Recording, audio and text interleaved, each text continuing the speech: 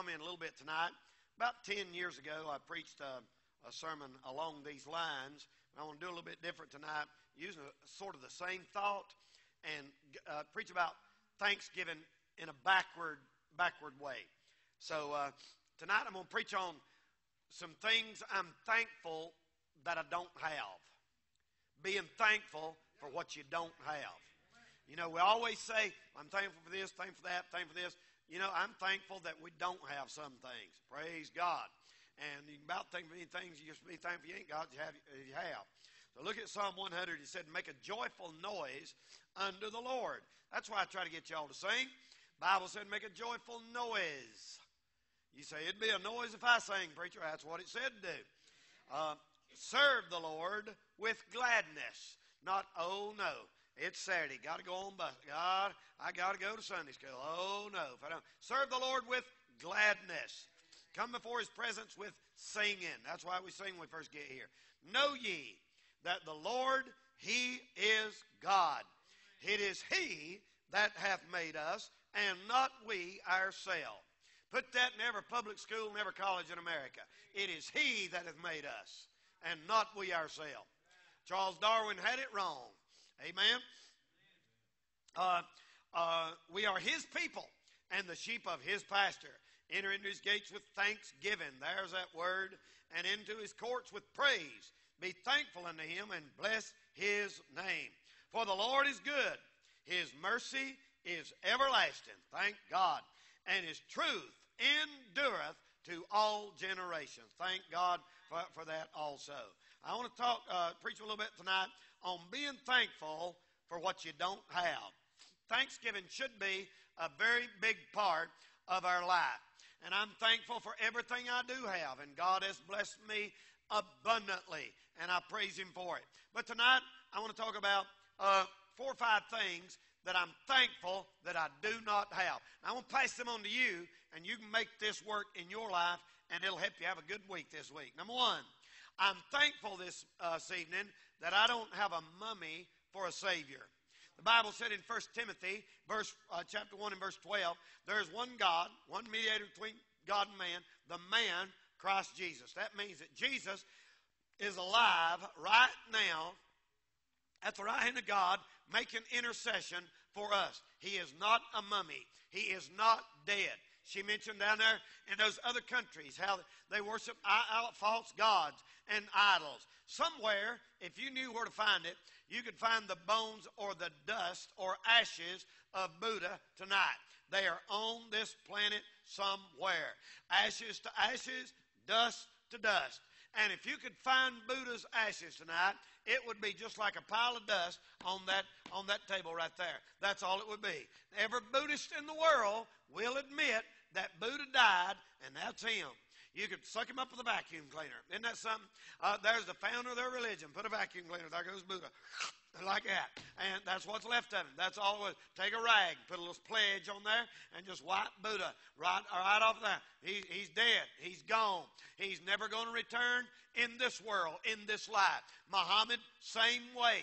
You can find the bone somewhere of Muhammad, and somewhere the dust of Muhammad is on this planet somewhere. Not the Lord Jesus Christ.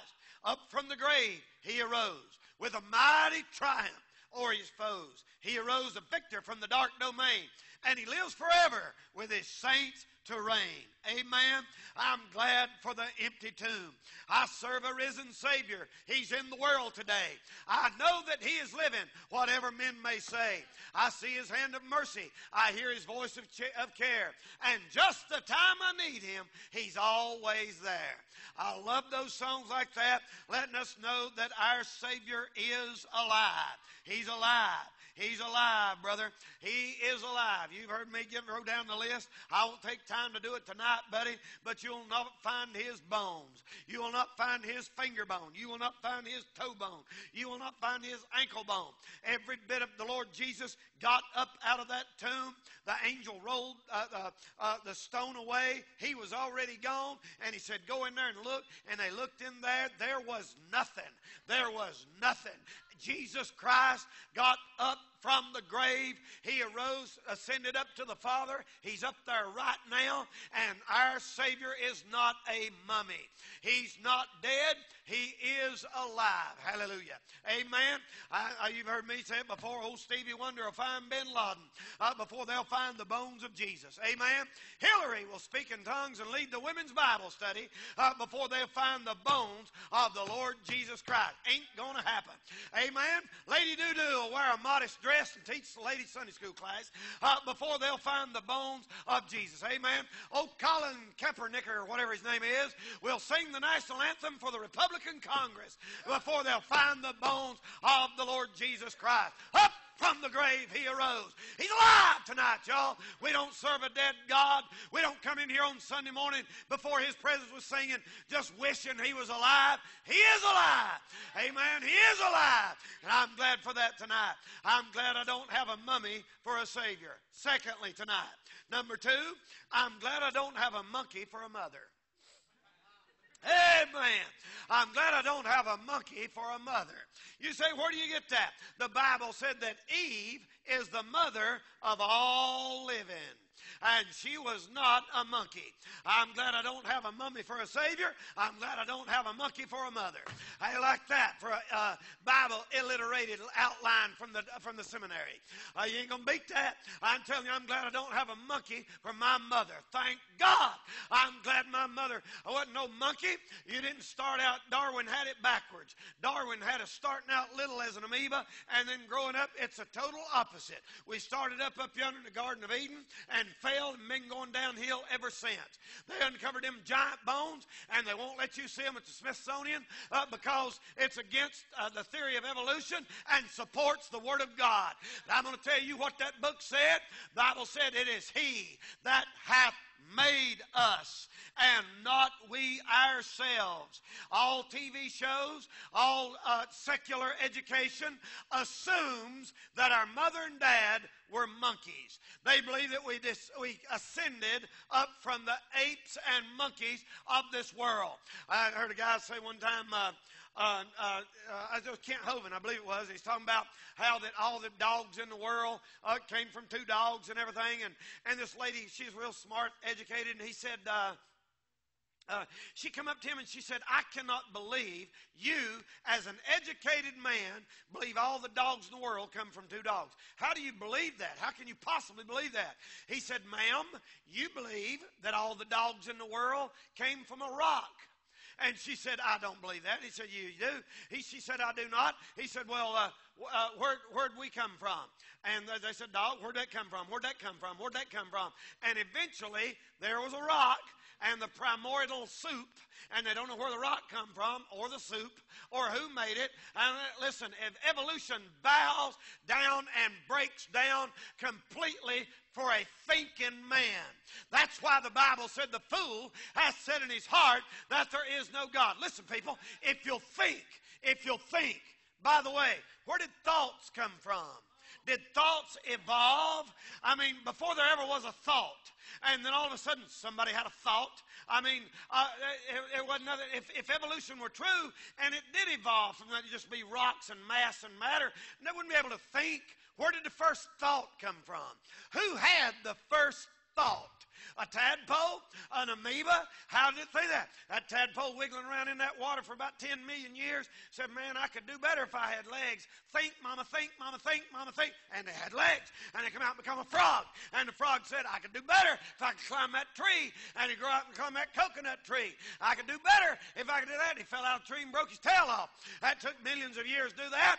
And he went and got him on a suit of clothes, a PhD, and said, I've become a man at last. That's how they believe he got here. In a nutshell. I'm telling you, the Bible said it is He that hath made us and not we ourselves. Serve an atheist a nice big turkey and dressing dinner and tell him nobody cooked it. Tell him it just popped out of nowhere by itself. Give an atheist a watch for Christmas and tell him that nobody made it. It don't have a maker. It just come out of nowhere by itself. I'm going to tell you tonight, nothing comes out of nowhere by itself. Everything got made. God made everything. He's creator. We're creation. I'm glad tonight my mother was not a monkey. Amen. Adam and Eve were made full-grown people. The first day they were made a person. They did not evolve. Which evolved first, your digestive system or your appetite? So if you, I sit around and I think about stuff like that all the time going down the road. And I think, well, did we evolve hunger? And so we evolve hunger. Oh, we must want food. So we want food. How are we going to get it? What are we going to do with it? We have to evolve a digestive system. Did your digestive system evolve before you could get hungry? What for? Did your hunger evolve with no digestive? No, it all got here at the same second. That's the only way it could be. I was thinking about something today. I never thought about this. And I think about stuff like this, evolution, all the time. And I asked Kelly, I told her the other day, I've always thought it was amazing how that birds, you see birds this time of year, and they're getting together, going south. It's amazing to see them, hundreds and hundreds of birds, and they're flying. They're going, and some of them things, they go down there and fly 1,000 miles south and turn right around in the spring and come right back to the same community with no kinds of instruments, with no radar. People can't do that. Us big genius scientists can't do that. Not without radar. Not without instruments on an airplane. There's no way they can do it. Brother Joe back there, he's a pilot. Some of you other men are flying. You couldn't fly to South America and come right back to the same place. I don't reckon you could. Without no kind of instruments at all, telling you north, south, east, and west. How do them birds know how to do that? Where did they get that? They say, well, they evolved that. You mean they couldn't do it? And then they all started freezing to death, so they evolved a way to figure out to go south and get rid of and figured out how to come back before they all got extinct. You know what they do? You can see 500 of them up there, and imagine the ends of my fingers are birds, okay? All the ends of my fingers are birds. And multiply that by about 100. All right, they're flying. They're flying like, you ever seen them fly like this? And do like that? Have you ever seen them do that in the sky? Are y'all laughing at me, or can you understand what I'm saying? I'm not gone crazy. All right, imagine these are birds. Them are birds right there. They fly like this. They go. How do they do that? How do they do that? You say, well, they're following the leader. They, honest to goodness, you see them all do like this and jerk the same way at the same time? You think the leader said, all right, fellas, mental telepathy, told them other birds, we're getting ready to make an 80-degree turn right here and just about there, boom, and there they go, and they all do it at the same time? He don't tell him, and he don't tell him, and he don't tell him, and he don't tell him. It ain't like that. They're flying like this, and they all go like that. Have you ever seen them do that? You tell me how they do that. I figured it out. I believe. And I was watching the other day, and the leaves were blowing at the house. And them leaves, I saw leaves blowing. I was out there blowing leaves. Got my basketball court fixed finally this summer. And I was out there, and I got me a little leaf blower, and I was blowing the leaves. And the fast I'd blow them on, the wind would blow them back on. Fast I'd blow them off, the wind would blow them back on. You can't get rid of them leaves this time of year. And they all come up through there, and I saw about 1 million leaves blowing, and all the leaves went whoosh like this. And I thought, that's the way them birds do. So the wind is moving them leaves. So I reckon maybe the wind bloweth where it listeth, and thou hearest the sound thereof, but canst not tell whence it cometh or whither it goeth. You reckon the Holy Spirit might be telling those birds, cut left, all at the same time? You say God talks to birds. He talked to a donkey and told him that. He talked to all them animals that suddenly got in a line and went in Noah's ark. He talked to them, and they obeyed him. He talked to the fish that swallowed Jonah. See, there's a lot scientists don't know. When you leave God out and you leave the Bible, God talks to animals, and they obey him. He told that rooster when Peter denied him, crow. And the rooster, just like that. He told that one fish, eat that dollar bill. And he ate it, and then Peter caught it and paid his taxes with it. He told that donkey, turn around. He said, well, why are you being so mean to me? Like that. He told, if he can do that, he can tell birds where to go for the wintertime. I'm telling you tonight, it is he that hath made us. I'm glad my mother's not a monkey. Amen. Now, you've never heard nobody say what I just said about that wind and them leaves. I don't know if the Lord give me that or not. But I wouldn't doubt it one bit that it ain't the Holy Ghost moving them birds in one way or the other. He did it in the Bible. He did it in the Bible. He told the whale to swallow Jonah and then told him to go over there and spit him out. Got that book? You're way ahead of science, brother, on that right there. I'm glad my mother was not a monkey.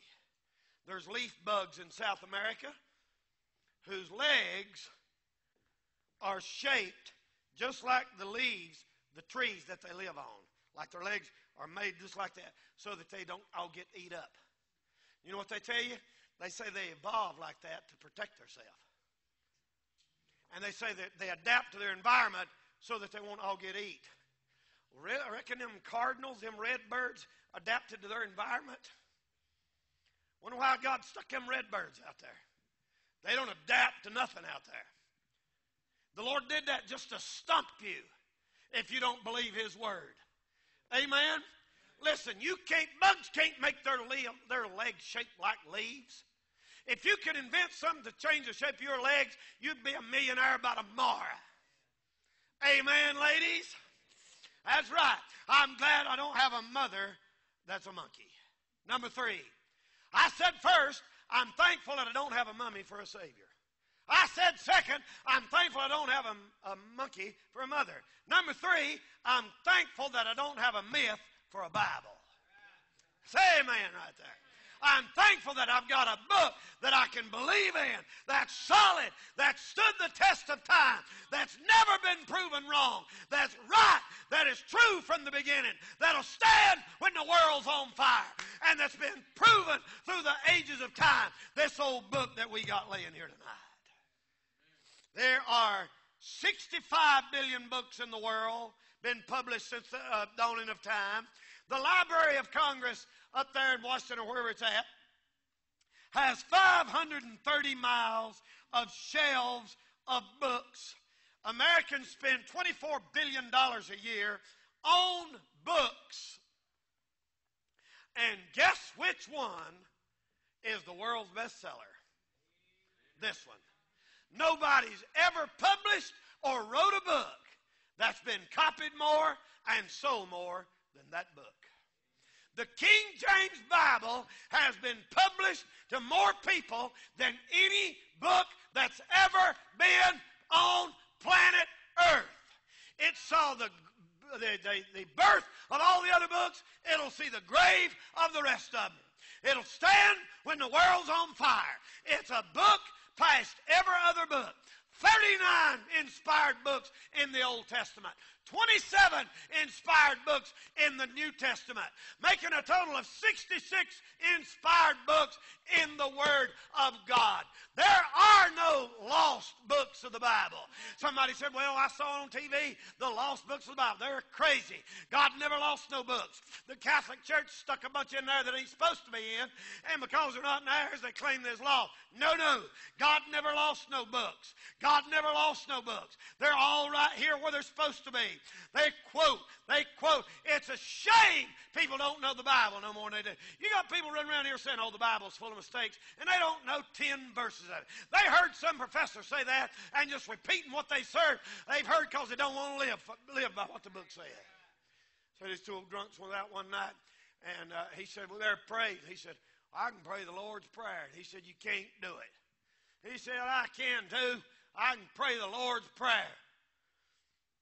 He said, I'll give you $5 you can pray the Lord's Prayer. He said, all right. The Lord is my shepherd. I shall not want. He maketh me to lie down in green pastures. He said, hey, like that. He said, okay, I guess I'll give you $5. That's the way people are about the Bible. They don't know where it's upside down, right side up. They have no idea. They don't know what dispensations are. They have no clue on right division.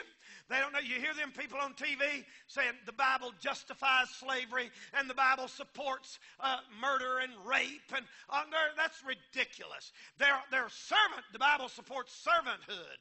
And there's servanthood in the Bible.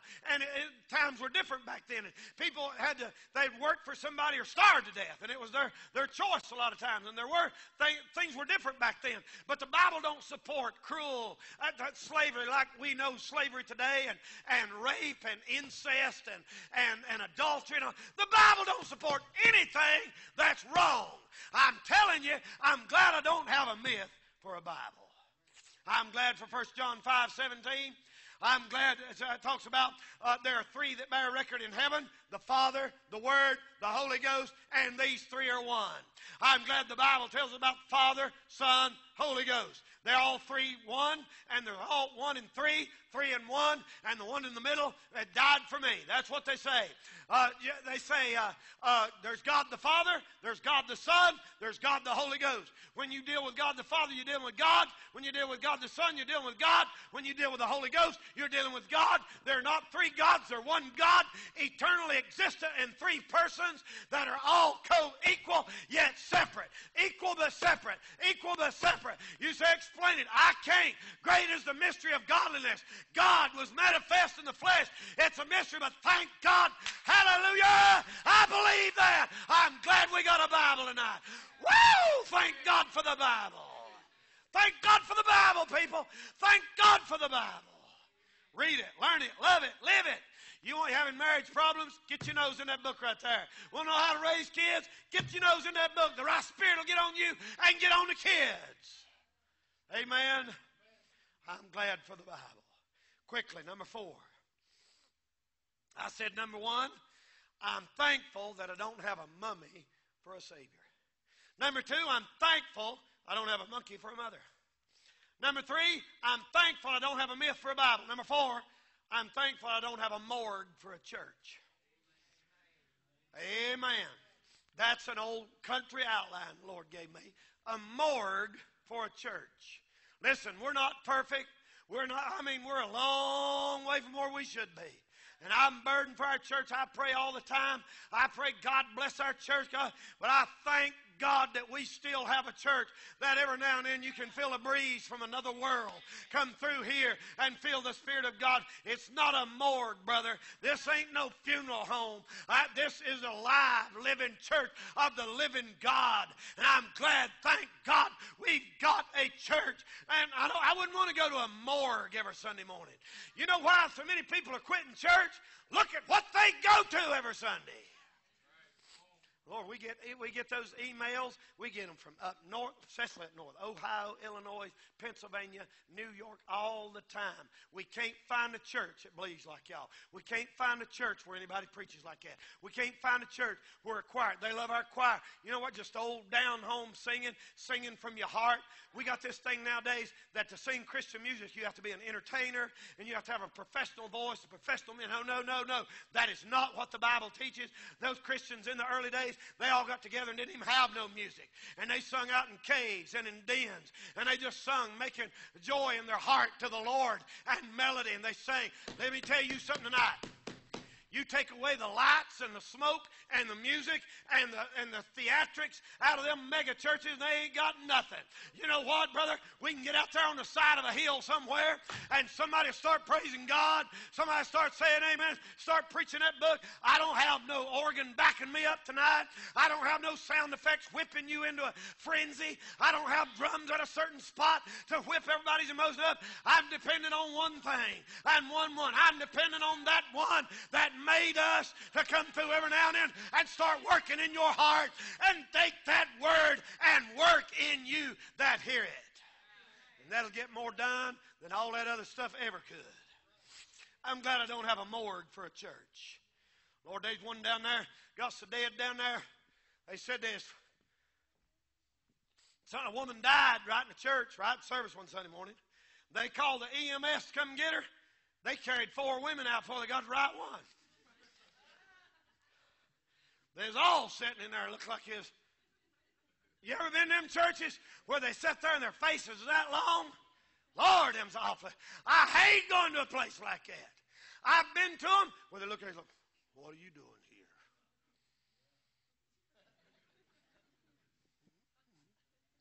Sit there, that lip stuck out that far, act like they're miserable. That's a morgue, brother. That's a morgue. That's for dead people. I'm glad I don't have a morgue for a church. Now, I ain't going to try to manufacture nothing fake. I ain't going to do that because I don't believe in it. But I'll tell you one thing, brother. I ain't going to sit around in a dead church. I ain't going to sit around. If y'all want to dry up and be dead, that's up to you. But I don't like it. I don't believe in it. I believe the Spirit, the church of God's alive. I believe Christians ought to be alive. There ought to be some bubbling up in your soul once in a while. Once in a while you get the can't help it and your hand goes up before you even realize it. Sometimes don't it start bubbling down here and you think, Lord of God, that's right. That's right, preacher. Come on. Amen. Bring it on, brother. Shake that bush. That's right. Amen. Cut the mustard. Boy, just somebody just haul off and preach and it starts bubbling down in your soul. I'm glad I don't have a morgue for a church. Amen. I love them stories. The Bible said old David danced before the Lord with all of his might. Now this is not with all of your might. That ain't with all your might. Old David danced, no women, no music. He just went, glory to God. Woo! Thank you, Jesus. Like that. That's the way he did. You say, how do you know? Because he did it with all of his might, and he did it before the Lord. He didn't have a female partner or a light show. He danced before the Lord with all of his might. Amen?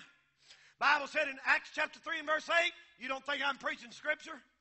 They reached down there and they ripped that man up that couldn't walk, and they lifted him up, and the Bible said he went walking and leaping and praising God. Like that. That's what he done. He went walking and leaping and praising God. Walking and leaping and praising God. Walking and leaping and praising God. Walking and leaping and praising God. Walking and leaping and praising God. Woo! Walking. Hallelujah. Hot and nitty and a hot cha-cha. He didn't do that. I'm glad I don't have a mower for a church. Y'all can sit and drive if you want to. I think you ought to holler amen. I think once in a while you ought to just shout it out and say hallelujah. That's what they do at a ball game. You say, well, they'll think we're crazy. Well, I think they are. I think anybody goes crazy at ball games crazy. I'm glad I don't have a morgue for a church. I like that story, that old woman. If I wasn't sick, I could just haul off and preach. I said down there in Atlanta, they got down there a drive-through confessional. That's how bad it's got. If you're in a hurry, want to go on a picnic, just drive through. Confess your sins, go on to the mountains. They call it toot and tell or go to hell. I'm glad I don't have a morgue for a church. Finally, I said, number one, I don't have a mummy for a Savior. I'm thankful that I don't have a monkey for a mother. I'm thankful that I don't have a myth for a Bible. I'm thankful I don't have a morgue for a church. Finally, I'm thankful that I don't have a modernist for a pastor. My pastor believed the Word of God. He believed in heaven. A literal heaven where we're going to live forever with Jesus. He believed in hell where people burn forever who reject the Lord Jesus Christ. He wasn't a Calvinist. A Calvinist believes that God preordains people to trust Christ before they're ever born. And that ain't true. Every time predestination is mentioned in the Bible, it's always connected with foreknowledge. God knew what you was going to do, and He predestinated you in Christ. So you're not predestinated until you get in Christ. They missed it. Calvin missed it. He might have knew some stuff, but he missed it. And I'm telling you, my pastor believed if you reject the Lord Jesus Christ, you go to hell forever and ever. If you receive, you go to heaven forever and ever and ever. He was not a modernist. I'm thankful tonight, and I mean this with all my heart. When I got saved, I don't know why God had mercy on me. My mom got that old-time religious spirit from Spruce Pine in the mountains. And her and my Aunt Shirley sang all over Marion and different places in revival when I was little. And I felt that real thing. When I got saved, I went down here to the camp meeting in Nebo. And I went to the camp meeting. Brother Ed Maccabee got up to preach. And Brother Ed come down. He said, the Bible said, wow. And boy, it was like everything he was saying was going down into my heart. I got to sit and listen to Lester Roloff in person. Jack Hyles, John R. Rice, Tom Malone, Mays Jackson, and Billy Kelly. And them guys in person. I had Billy Kelly for revival, Ralph Sr., and all them guys. And I remember I sat there as a young preacher. And boy, in my heart, they would talk about it, and I thought, my. It was like everything they would say, something in me would say, that's right. That's right. That's right. You know the Holy Spirit inside you will bear witness to some truth, something, and you say, yep. And something false comes, something you say, Can't you tell it? Can't you tell it? Some old preacher say something on the radio that ain't right. You can sort of just feel something just sort of, you can tell it gets off a little bit. It gets off a little bit. And I'm glad I got to hear them old men preach. I'm glad I got to hear Percy Ray preach from the red lights of hell. I'm glad I got to hear Brother Sammy Allen and Dr. Phil Kidd and them men stand up and preach. I'm glad I got to hear. I'm glad my pastor, Hall Hollifield, was not a modernist. He wasn't one of these that said, well, you can't take the miracles in the Bible literal, and there's no real literal hell, and all that. Just quit the ministry if that's what you believe. Quit it. Do everybody a favor and quit it. I'm glad I heard about Sam Jones and George Mueller, who read the Bible through 200 times. 100 on his knees. Prayed in millions of dollars to feed them orphans. I'm glad I got to read about Wilbur Chapman and Billy Sunday. I'm glad I read about Billy Sunday, who would break chairs on the altar and wind up preaching in his T-shirt. And he run the bases. He's a professional baseball player, and he held the record for running the bases. Run them barefooted. They wouldn't let you do that now. He run them barefooted, and old Billy Sunday got saved and picked up a Bible and started preaching. Up there at that Pacific Garden Mission up there in Chicago, Illinois, that Unshackled program still comes on. Thank God for old bulwarks of faith like that place. Amen. You ought to thank God. You want to be thankful for something for Thanksgiving? Thank God you got hooked up with the truth and the right spirit and the right Bible and the right kind of church. Thank God we're not in some kind of cult tonight. Thank God. Thank God. Hallelujah. George Whitefield. They said you could hear that man preach on a clear night for a country mile. A mile. With his natural voice. And he'd preach till his throat would bleed. I've preached in bad shape before. I have. Many times.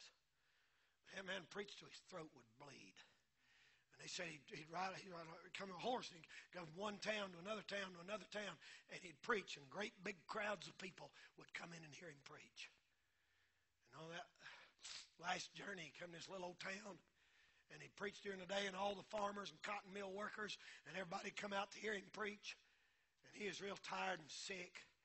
And he was just on his deathbed nearly. And he went upstairs into a little second or third floor room to lay down and sleep. And that night about 10 o'clock, after the workers got off, come in from the fields, the big crowd gathered down in the street, said, George, preach, George, preach. We didn't get to hear you. We had to work all day. We didn't get to hear you. Will you come preach? That old man of God, they said he got up and he come and raised that window. Him hardly able to walk. Stuff like that. When I'm having it hard, I think about guys like that.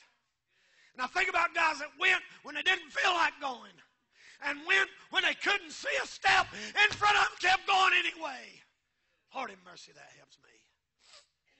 When old George Whitfield went out there, and he said he opened up his Bible, and he lit a candle, and he started preaching. And he preached to that crowd down there, and he preached and preached till his throat was hurting. And that night, they said he laid down, and that candle just burned out. And the next morning, they come up there and knocked on his door. Said, "Preacher, time for breakfast." And he couldn't get no answer. "Preacher, time for breakfast." They didn't get no answer. And they knew something was wrong. They pushed the door in and came in. And God's man, George Whitfield, was laying in that bed, stiff. And you know what they said? They said he preached till the light went out. And listen, I ain't much tonight. I ain't much of a person, ain't much of a preacher. But by God's grace, I want to preach till the lights go out. That's my prayer. I don't want to be a has-been. I don't want people to look at me and say, "He used to be a preacher." I don't want people, listen people, don't let your kids look at you and say, "They used to go to church." Preach, bless God till the lights go out. No turning back. No turning back. Put the pedal to the metal. Don't quit. Get in back, re-enlist. Get back in there. And go till the lights go out. I'm thankful I didn't have a modernist for a pastor. Let's stand by our heads for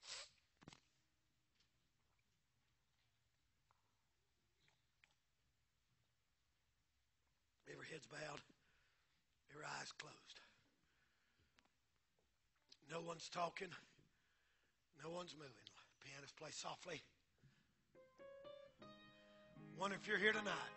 You just want to slip out of your seat, get down here in this altar, and say, "Lord, I want to thank you. Lord, I want to thank you for some things that I don't have." Amen. Amen. Come on. Amen. God's been good to us. God's been good to us. Have you been thinking about quitting? Have you been thinking about slacking up? Let's get down here and thank Him for what we don't have. Amen. Thank God. Amen. She's playing softly tonight. God's speaking to hearts. Amen.